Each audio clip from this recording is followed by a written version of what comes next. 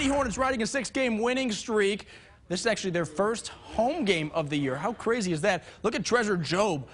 The steal, she'll take that. And on the breakaway, the jumper, she'll take that. I don't think she's making many friends out there on the court. A nice take here by Audrey Beatty on the pitch from Lady Hornets.